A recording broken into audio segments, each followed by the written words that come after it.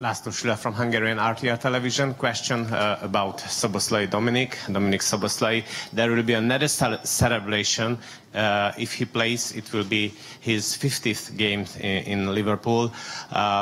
So far, he played all 4 games full time, 90 minutes. How important is his role for you in the team? I think all of the squad players they have an important role, and he's played all 4 of them now, and every player feels more important when he plays than when he's not playing, but every squad member has his role, and during a season all of them will play a lot because we play a lot of games. But he's been important for us, especially till now in our work when we don't have the ball, so he's been outstanding in his pressing game, and I think something that we have to work on with him is that he's also even more involved in scoring goals and creating chances for us, because I think last season he scored 3, if I remember correctly. And for an attacking midfielder at Liverpool, his numbers needs to go up. But I'm really happy with the way he's done till now.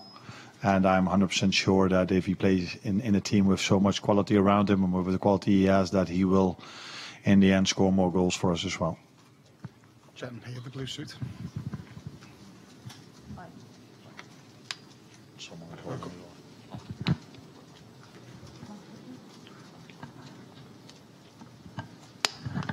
Buonasera mister, sono Paolo Vinci, televisione italiana, Network Telecity. Yes, I can. Benissimo. Le chiedo, lei ha raccontato adesso in breve la storia del Milan, la storia del Liverpool, di grandi squadre, di grandissimi incontri, e soprattutto le chiedo in questo momento di cosa si ha paura, di qualcosa del Milan, di qualche giocatore che vorrebbe togliere da questa squadra del Milan. Grazie.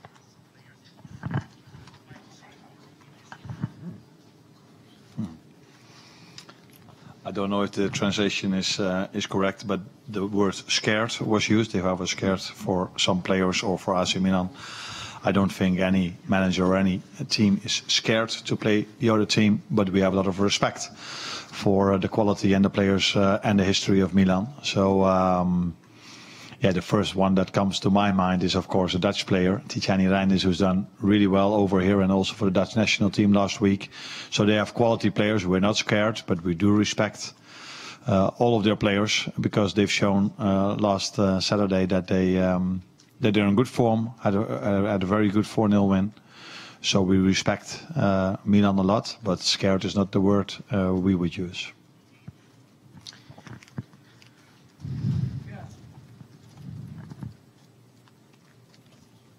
Buonasera mister, and happy birthday for tomorrow. Prima mi sono un po' stupito perché i colleghi inglesi parlano di delusione per la sconfitta di sabato.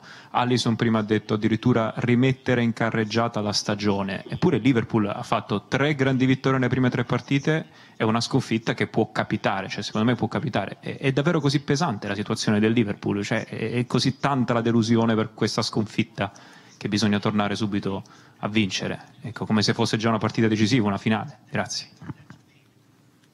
What did Alisson say?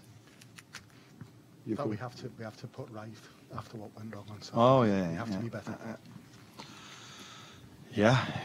Not only the journalists were disappointed about the result from us against Nottingham Forest, the team and me were really disappointed as well.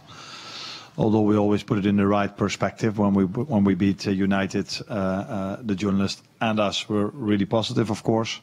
But I also saw things we had to improve. And last Saturday, we didn't do as many things good as we did against United, but there were still a few things that went quite well.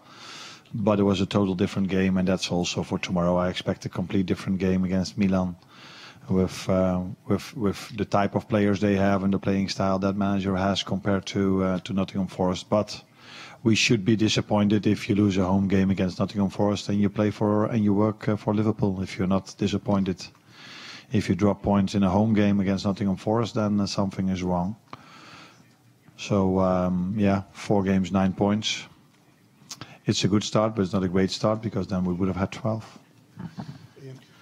Arne, good evening. Ian Dennis, BBC Radio. In the old Champions League format, if you won your home games or got to 10 points, there was a fair chance that you would qualify.